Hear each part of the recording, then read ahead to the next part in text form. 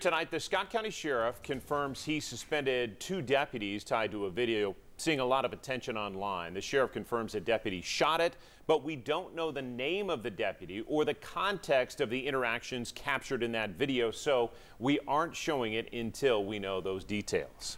10 News anchor Leslie Ackerson joining us now to explain the background and the fallout that we can confirm at this point. Leslie. So Robin and John, here's what we know at this point. There was a video that circulated over social media on the weekend. It's showing officers arguing with a woman. There's a lot of things, again, that we do not know about that video, including how did this interaction start. So in the video, you can see a woman who appears to be disabled.